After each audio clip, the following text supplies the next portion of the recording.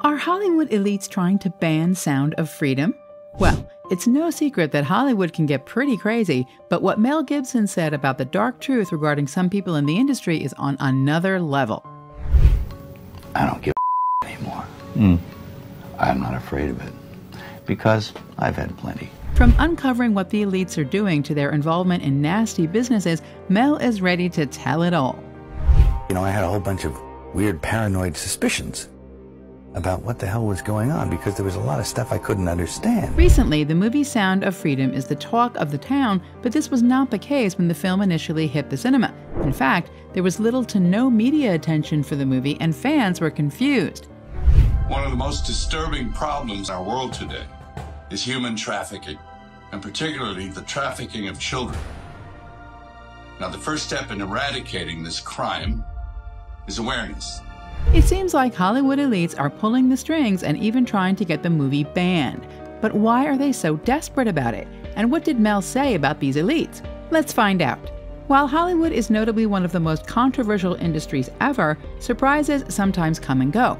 This time, the surprise was in the form of a movie, and little did we know, this movie would soon open our eyes to the truth and what exactly is happening behind the camera. The movie I am referring to is called Sound of Freedom, directed and co-written by Alejandro Monteverde, starring Jim Caviezel, Mira Sorvino, and Bill Camp, and just like the title suggests, it has a very strong message. So strong that the industry is desperately trying to shut it down. It even got to the point where the movie was not getting proper media promotion or attention. As a result, the cast are trying their hardest to promote the movie in order to reach more audiences.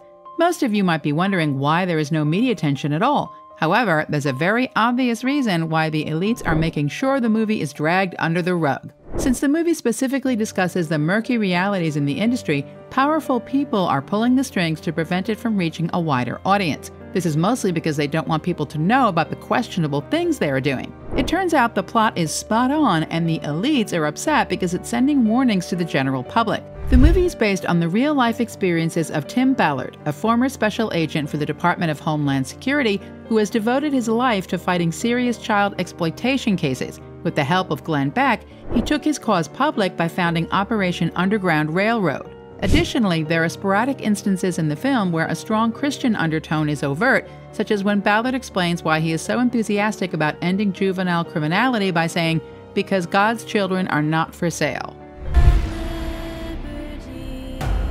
Because God's children are not for sale. You can say that the movie is somehow an advocacy effort as well to help shed light on this issue and hopefully eradicate these social problems. Nevertheless, despite the relevance and significance of the subject matter, major streaming services like Netflix, Hulu, and Amazon chose to forego the film and chose not to make it available on their platforms. It was unexpected, to put it mildly, as these platforms had traditionally been strong advocates for these ideals. Why then did they reject the Sound of Freedom?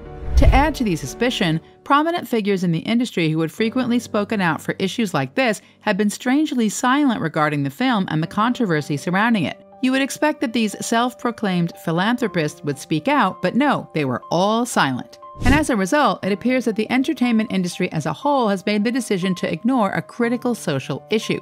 But wait, there's more, because the controversy does not end there.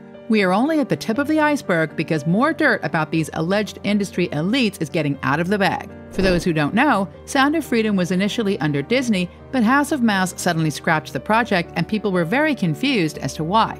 Jones. Disney spent $300 million resurrecting Harrison Ford and releasing the summer blockbuster. But there's another movie dominating the box office. It's called The Sound of Freedom. Rumor has it that there is actually so much more behind the sudden rejection and the fact that the movie is not getting any promotion despite how star-studded the cast is. One of the alleged reasons is that these platforms deliberately turn a blind eye in order to prevent the issue relating to child trade from reaching a global audience and to protect the elites who are calling the shots from their ivory towers. Mel Gibson actually hinted about these industry elites way back in 1998, and after Sound of Music premiered, fans started to connect the dots. I wanted to leave, and because I knew that I didn't want to work with him. Yeah. And he was getting scary. Yeah. Based on the video, the actor is talking about how dark and twisted Hollywood is, which might still be the case today. Aside from this, other actors like Mark Wahlberg made very shocking statements about how Hollywood is trying to blacklist the film. approached you. Have you always talked about it, or did you feel at some point like, okay, I have a platform here and I just want to share this part of my journey? I have. You know, it's a balance. I don't want to jam it down anybody's throat, but I do not deny my faith. In a recent revelation, Mark revealed how the industry is desperate to hide this movie away from the public in order to keep their shady business safe. During the interview, he courageously revealed how the evils in the industry tried to hush such impactful movies for the benefit of the elites. In fact, he is basically hinting that big names in Hollywood are getting involved in the banning of Sound of Freedom because the movie's story and message are totally spot on and are a big threat to their fishy business. So to be able to give my kids a better life and follow and pursue their dreams, whether it be my daughter as an equestrian, my son as a basketball player, my youngest son as a golfer. As a result, these statements from both actors sent shockwaves to the internet, and soon enough, reports about how big names in Hollywood are trying to shoot down the movie went viral, and the lack of attention towards Sound of Freedom is a thing of the past because now people are very intrigued about the movie and wanted to see why these elites are so scared of it. While Mel and Mark didn't drop names, they were also very straightforward about who they were referring to. In fact, they talked about what they dubbed the Good Club and how the people who belong to this club are not good at all. On top of that, there are two kinds of elites. One of them is called the Good Club. According to The Guardian, this exclusive group is made up of billionaire philanthropists who regularly hold meetings to discuss matters they deem important. Some of the people included in this good club are Bill Gates, George Soros, Ted Turner, and Oprah Winfrey. Speaking of Oprah, you will be shocked at what Mel Gibson has revealed about her and the other elites in Hollywood and how far they will go to trap these innocent kids. And it turns out, while she is known as an icon, billionaire, and philanthropist, it seems like there is a side of Oprah that she would rather keep behind closed doors. While Mel and the movie never really named her, the host's connection with Harvey Weinstein is undeniably a big red flag about her character. Harvey never had the best reputation when it comes to his work ethic and how he treated young kids. However, despite all of this, Oprah remained very good friends with him, which is one of the many red flags about her. On top of this, reports even suggested that she would encourage, if not force, other actors to work with Harvey, which started the accusations that she was part of Harvey's illicit behavior when it came to his co-workers. If you think about it, these allegations are completely in contrast with Oprah's image as a supporter of women's empowerment and other social issues. Some even mentioned how her friendship with Harvey is an obvious double standard and a big flaw in her beliefs and principles. But this is not yet the end, because after being close with a person who was dubbed a predator, Oprah also invited another notorious person to her program. Yes, you heard that right. She had invited John of God on her show, and viewers were shocked and disgusted all at the same time. If you are unfamiliar with John, he is Oprah's faith healer and was convicted of many counts of harassment.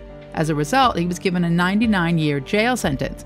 Can you imagine a person like Oprah, who advocated against these offenses, actually having a faith healer who was in prison for the very same charges? Coincidence?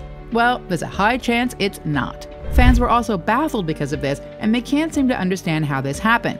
One fan wrote, "Finally, slowly, we're seeing justice against the elite heroes," while another said, "Beware of most folks that Oprah promotes." It's also mind-boggling how Oprah gave John of God his big break by having him on her show and figuratively flung open the doors for him to have access to his victims. Oprah did try to salvage her reputation by showing support and empathy to the women who became victims of John of God, but sadly the damage was already done, and it's almost impossible to believe her words when she was the first one to endorse a predator in the guise of a faith healer. And because of this, fans believe that the problem is deeply rooted in the industry, since there is a big chance that there are more people who hide their true colors. That is why the audience also thinks that it's not impossible for nasty and unforgivable things to happen in real life, and the movie is a small glimpse of the sad truth these Hollywood elites are desperately trying to bury. And maybe this is why Mel and other concerned actors are warning us about the sickening reality that is already engraved in Hollywood and the people in it.